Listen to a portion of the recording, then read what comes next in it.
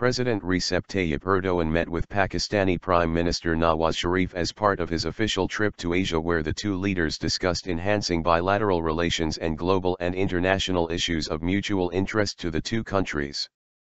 Erdoğan visited Pakistan after he paid official visits to China and Indonesia in a bid to boost Turkey's economic and political ties with Asian countries, announcing Turkey's readiness to join the main dialogue platform in the region, the Association of Southeast Asian Nations, ASEAN.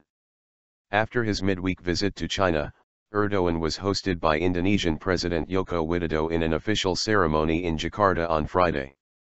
He then moved on to Pakistan, where he was welcomed by Sharif, the Chief Minister of the province of Punjab, and Pakistani Foreign Minister Sertaj Aziz.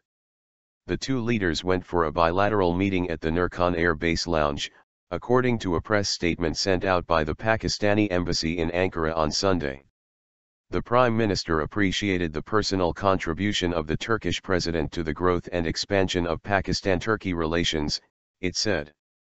According to the statement, the Turkish president expressed his hope that mutual cooperation between the two countries shall increase in the future.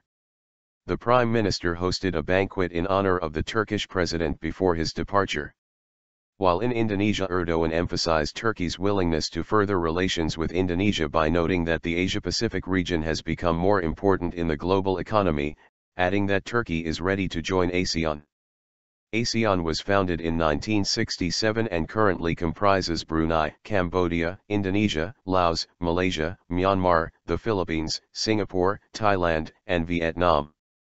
Before his trip to Indonesia, Erdoğan met with high-level Chinese officials with whom he was reported to have discussed Turkey's possible purchase of a Chinese missile and China's treatment of its Uyghur minority.